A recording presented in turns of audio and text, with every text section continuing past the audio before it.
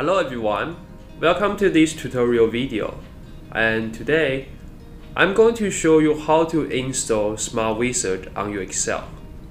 First, open up the Excel and then choose File, and there is a function called Options here at the bottom, and click on it and click on Add-ins and click on Go, and next click on Browse.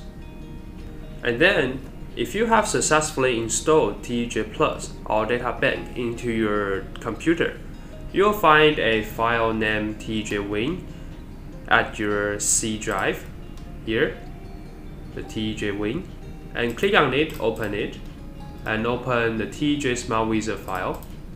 And you will find a thing called Excel 03 menu, and click on it and click on OK.